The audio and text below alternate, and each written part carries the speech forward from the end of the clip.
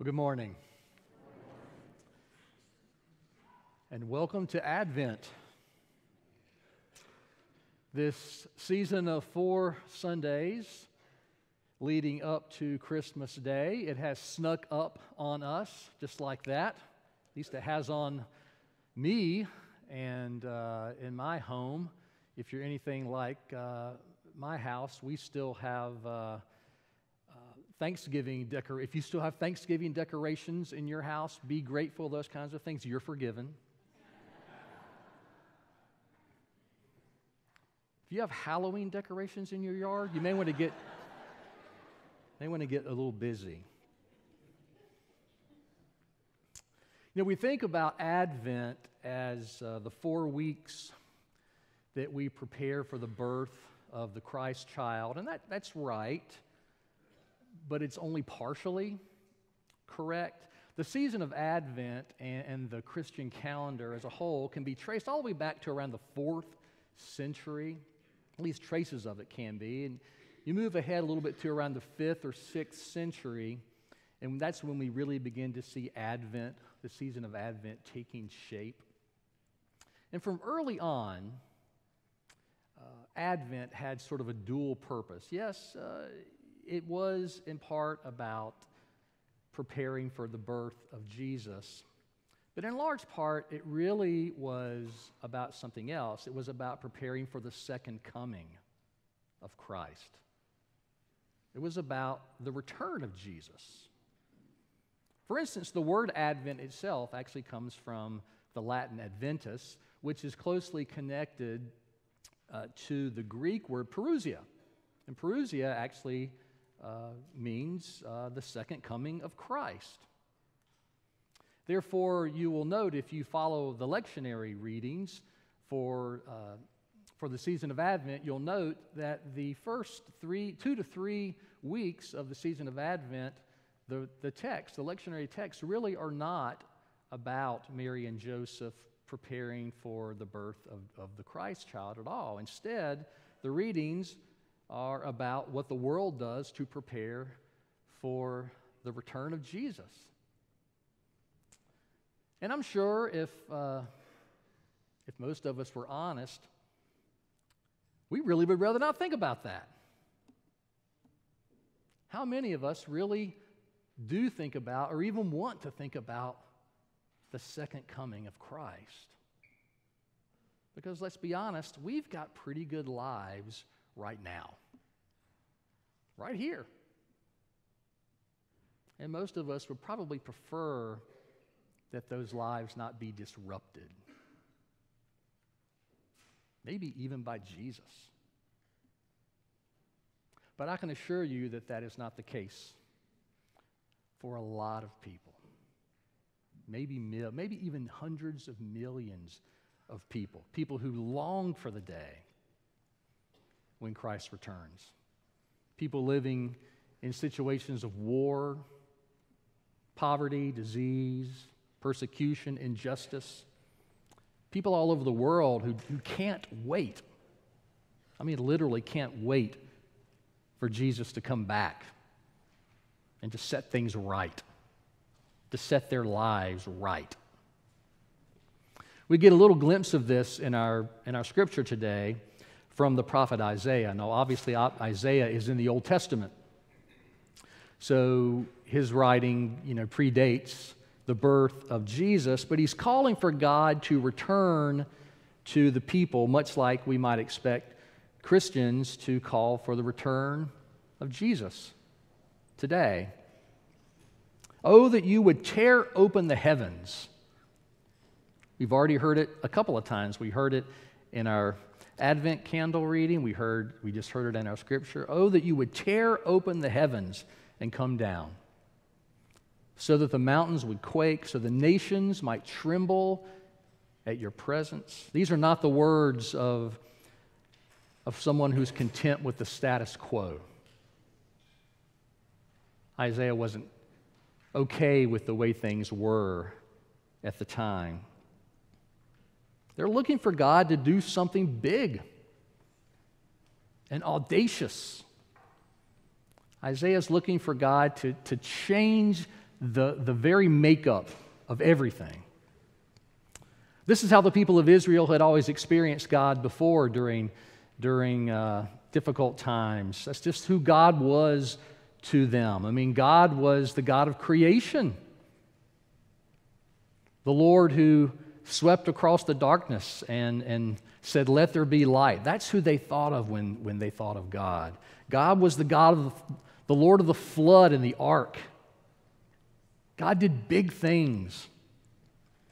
The Lord of the Exodus, who parted the Red Sea and brought manna in the wilderness, who led his people out of captivity by fire and a cloud. So when Isaiah says, "Oh, that you would tear open the heavens and come down," I really don't think he's just speaking poetically here. This is not hyperbole necessarily for Isaiah. He is really looking for God to come down and to do something really big and to take charge and to make changes to everything that God's people have mismanaged. He's calling for God. He's praying for God to set things right again. But there's a problem for Isaiah. God has been hidden from the people. At least that's how Isaiah perceives it. And he says so a couple of times just in the passage that we just heard.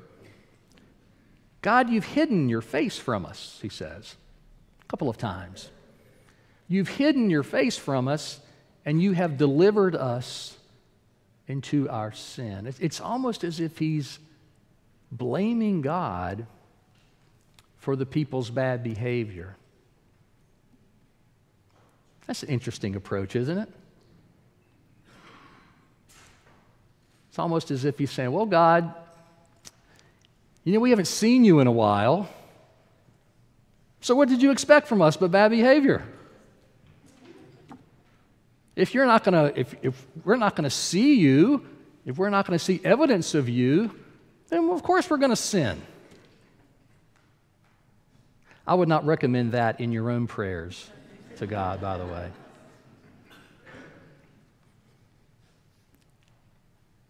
But was God really absent from his people? Or did they just not know where to look? What's that old song? You know the song, "Looking for love in all the wrong places." And I'm sure it's true of God's people, of all, not just Isaiah's time, but it's true of us as well, that we're guilty of looking for God in the wrong places. Like Isaiah, we often assume that God just resides high above us, way up there, way out there, and God must tear open the heavens and come down to us from afar and do something miraculous in order for us to perceive God. And sometimes that has happened. I just documented some of those times when it did. But most times, that's not how we see God. That's not how we meet God most of the time. And if Advent is a time when we are looking and preparing to meet Jesus and his return, then we should be alert. We should be looking out for Jesus. And make no mistake, Jesus tells us where and how and when we're most likely to see him. This is not really a mystery. Jesus says, "I am not hidden from you." I'm not hidden at all. In fact, if you were here last Sunday, you heard David talk about this very thing in his sermon.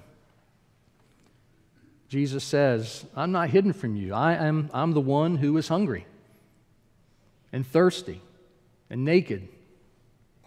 And you have the opportunity to feed me, to clothe me. I'm the stranger that you have the opportunity to welcome into your midst.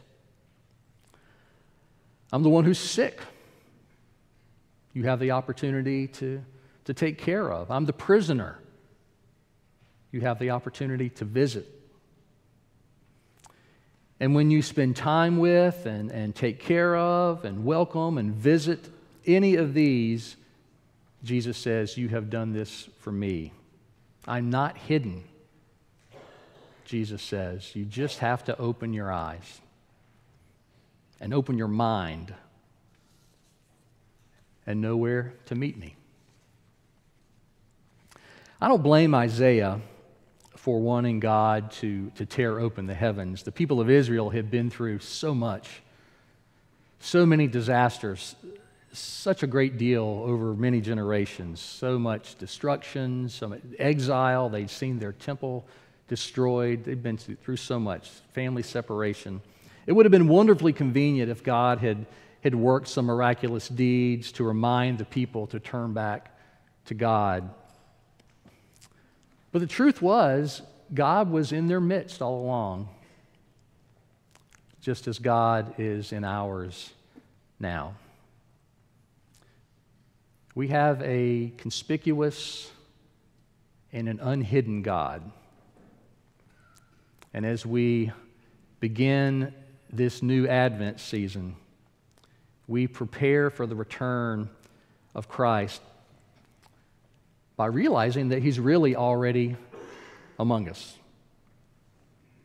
And the way that we're prepared to welcome the stranger and the outcast, and to care for the poor and the prisoner and the sick and the hungry, is really how well we're prepared for Jesus Himself.